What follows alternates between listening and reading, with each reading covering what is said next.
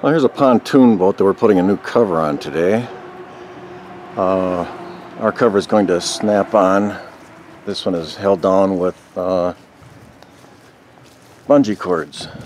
So there will be a little bit of a difference in the way they fit.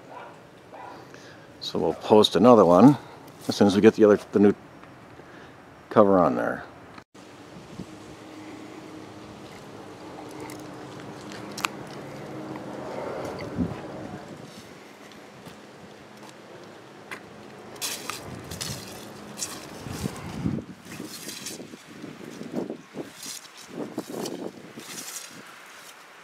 Okay, we're just about done putting the cover on here. A couple more adjustments to make in the back. And we have to make a spot for the windshield. And back here above the motor,